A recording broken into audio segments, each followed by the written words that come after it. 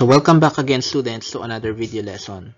So ito na po yung ating last video lesson for grade 9 Mathematics quarter 2. So after nating mapag-aralan yung concepts ng radicals, radical expressions, radical equations, so i-apply po natin yung mga napag-aralan natin yon sa pag-solve ng word problems involving radicals.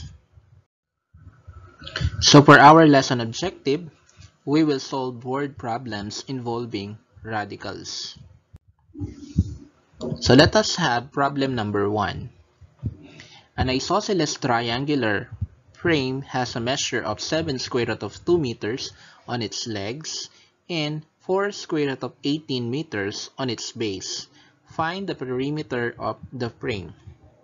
Okay, so we have there the figure isosceles triangle. So kapag isosceles triangle po, two sides are congruent. So let's draw an isosceles triangle para makita nyo po siya.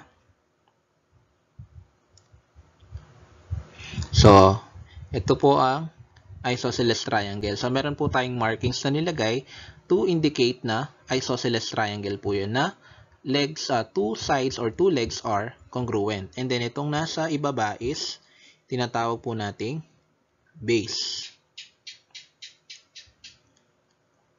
So, kung i-label po natin yung mga sukat nila, so yung legs po, 7 square root of 2. So, ito po siya. So, 7 square root of 2 meters. 7 square root of 2 meters. And then, yung base naman niya is 4 square root of 18 meters. Now, paano natin kukunin ang perimeter ng triangular frame na yan? So, gagamitin po natin yung formula ng perimeter ng triangle. So, that is A plus B plus C. Okay. So, alin man dyan, pwedeng mag-A, maging B, maging C. Okay. So, yung A natin tsaka B, yung sukat ng dalawang legs. So, 7 square root of 2 meters plus 7 square root of 2 meters plus yung base naman, 4 square root of 18 meters. Next, ang gagawin natin, kailangan nating i-simplify yung square root of 18. So, meron po kasing factor yung square root of 80, yung 18 na perfect square, which is 9. So, ang gagawin natin, sulat lang ulit natin, 7 square root of 2 meters plus 7 square root of 2 meters plus 4 square root of 9 times 2. Ayan, express natin yung factors ng 18 na may perfect square, which is 9. And then, pwede natin i-add muna yung 7 square root of 2 tsaka 7 square root of 2. That is 14 square root of 2 meters plus 4 times the square root of 9 is 3.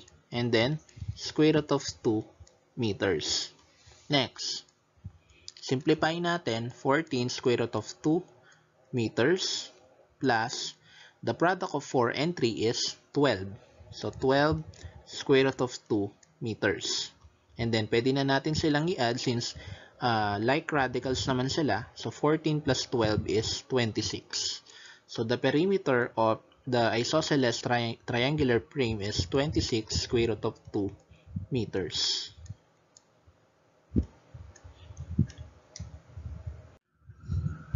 So next problem, the length and width of a rectangular garden are 6 square root of 5 meters and 9 square root of 20 meters respectively. Find the perimeter and the area of the garden. So dalawa po yung hinihingi ng ating given problem, yung perimeter tsaka area ng garden. So dun muna tayo sa perimeter. So yung formula for the perimeter of a rectangle is P equals 2L plus 2 width. So, yung P yung perimeter, L is length, and W is width. So, yung length po natin dito is 6 square root of 5. Sulat natin dito, L is equal to 6 square root of 5 meters. And then, yung width naman natin is 9 square root of 20 meters. Now, we just simply substitute. P is equal to 2 times the measure of the length of the garden, 6 square root of 5 meters plus 2 times the measure of the width, 9 square root of 20 meters. So P is equal to 2 times 6 square root of 5 is equal to 12 square root of 5 meters. And then plus 2 times 9, 18 square root of 20 meters. Next, P is equal to 12 square root of 5 meters. So, kung makikita nyo, yung radical natin, 5 tsaka 20. Pero pwede nating isimplify yung 20 na may factor po kasi siya ng perfect square, which is 4. So, magiging 18 square root of 4 times 5 siya nun. And then, kukunin natin square root ng 4, magiging 2. So, lalabas po yung sagot, matitira na lang po 5. So, simplify natin, 12 square root of 5 meters plus 18 times 2, yung square root ng 4, square root of 5 meters. Next, P is equal to 12 square root of 5 meters plus 18 times 2, 36 square root of 5 meters. And then, i-add lang natin 12 plus 36 is 48. So, 48 square root of 5 meters. So, yun po ang ating perimeter. So, yung area naman sa susunod na slide. So, yung area naman ng ating garden, so, A is equal to length times width or LW. So, A is equal to length which is 6 square root of 5 meters times yung width natin 9 square root of 20 meters. And then i-multiply lang natin yung dalawang sukat na yan. So 6 square root of 5 times 9 square root of 20. So 6 times 9 is 54. And then square root of 5 times square root of 20 is square root of 100. And then, since area ang pinag-uusapan natin, meters times meters is square meters. And then, isi-simplify natin yung square root of 100. So, 54 times square root of 100 is 10 square meter. So, and then, i-multiply lang natin 54 times 10 is 540. So, the area of the rectangular garden is 540 square meters. Next, problem number 3. The square root of the sum of two consecutive integers is 5. Find the smallest number. Okay, so intindihin natin yung number problem na yan. So, the square root of the sum of two consecutive integers is 5. So, lista muna natin yung two consecutive integers. So, kapag sinabi natin consecutive, magkasunod. So, let x be the first number. And then, x plus 1 naman be the second number. So, since consecutive sila, so, yan po yung representation. So, x tsaka x plus 1. So, next, paano natin ipo-form yung equation? So, the square root of the sum of the two consecutive integers is 5. So, magiging ganito siya. The square root of x plus 1 equals 5. And then, simplify natin. So, x plus x is 2x plus 1 equals 5. And then, we square both sides para mawala yung radical symbol. So, magiging 2x plus 1 is equal to the square of 5, which is 25. So, sulat natin siya dito. 2x plus 1 is equal to 25. And then, we will subtract 1 to both sides of the equation. So, magiging 2x is equal to 25 minus 1, that is 24. And then, we divide both sides by 2. So the value of x will be 12. So check natin ang ating naging sagot.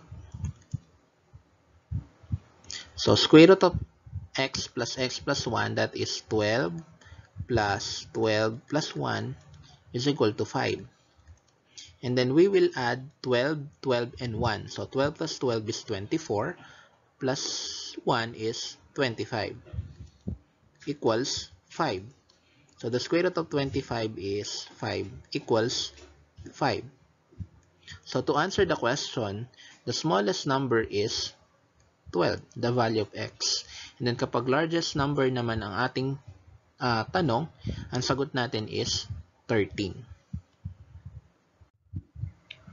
Next problem. Find two consecutive odd integers such that the square root of their sum is 8.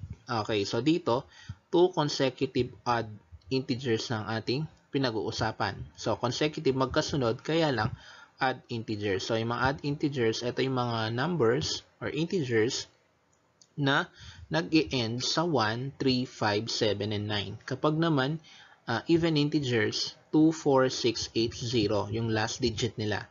And then, sa pag-represent naman, in terms of x, yung odd integers tsaka even integers na consecutive, pareho lang po. So, paano natin i-represent yon? So, let x be the first number. And then, since consecutive odd nga, yung pangalawang number, x plus 2 na siya. So, be the second number. Now, i-represent natin siya using an equation. So, magiging the square root of x plus 2 equals dun sa sum, which is 8.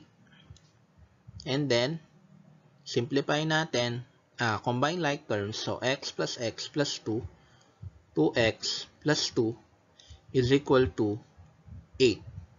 And then, we square both sides. So, matatanggal po yung radical. So, magiging 2x plus 2 equals 8 squared, that is 64. So, i-rewrite natin dito, 2x plus 2 equals 64. And then, we subtract both sides of the equation by 2. So, magiging 64 minus 2, that is 62. And then, we divide both sides by 2. So, x is equal to 62 divided by 2, 31. So, ito po yung value ng x natin. Next, to check, so the square root of x plus 2 equals 8. So, yung x natin is 31 plus 31 plus 2 is equal to 8. And then simply add 31, 31, and 2. The sum is 64 equals 8. Now, the square root of 64 is 8 equals 8. So, ibig sabihin, our value of x, which is 31, is correct. Now, find two consecutive odd integers. So, yung una po nating number is 31. And then, mag-add lang po tayo ng 2 dun sa 31. Lilitaw po yung next na number. So, which is 33. So, yung sagot po sa tanong natin, x is equal to 31 and x is equal to 33.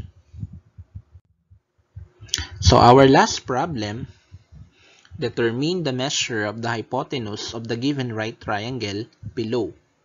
So, when we say hypotenuse, this is the longest side of a right triangle. So, dito sa ating figure, sa illustration natin, yung square root of x, yun po yung nagsisilbing hypotenuse ng given right triangle.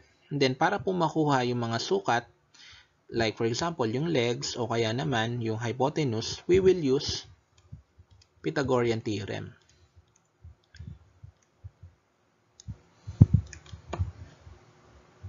So, what is this theorem?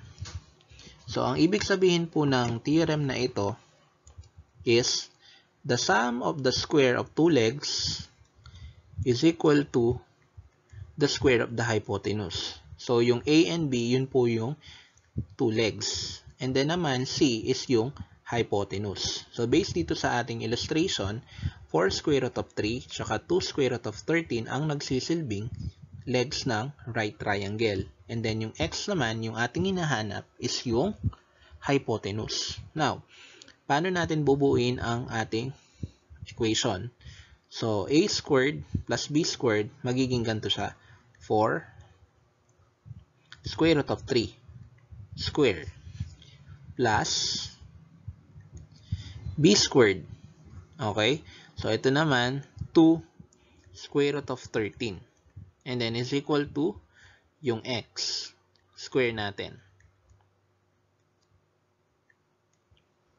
Next. So, yung nakuha nating sagot kanina, isulat lang natin ulit. And then, simplify natin.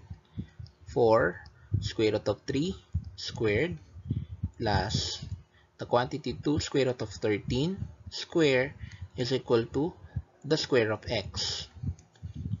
And then, square natin yung 4 square root of 3. So, 4 times 4 is 16. And then, square root of 3 times square root of 3 is square root of 9. Plus, 2 times 2, 4. And then, square root of 13 times square root of 13 is square root of 169 is equal to X squared. Next, 16 times square root of 9. So, magiging 16 times 3 plus 4 times square root of 169, 13 equals X squared. So, sulat lang natin ulit dito. 16 times 3, 48 plus 4 times 13 is 52 equals X squared. And then, sulat natin, X squared is equal to the sum of 48 and 52, 100. And then, extract the square root. So, maging X is equal to square root of 100, and that is equal to X equals 10 units. So, ibig sabihin, ito po ang sukat ng ating hypotenuse. Now, to check,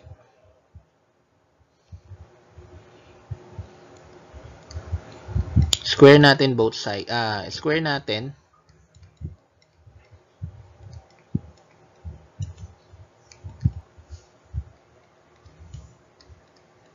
So, 4 square root of 3 squared, that is 48, diba? And then, the square of 2 square root of 13 is 52.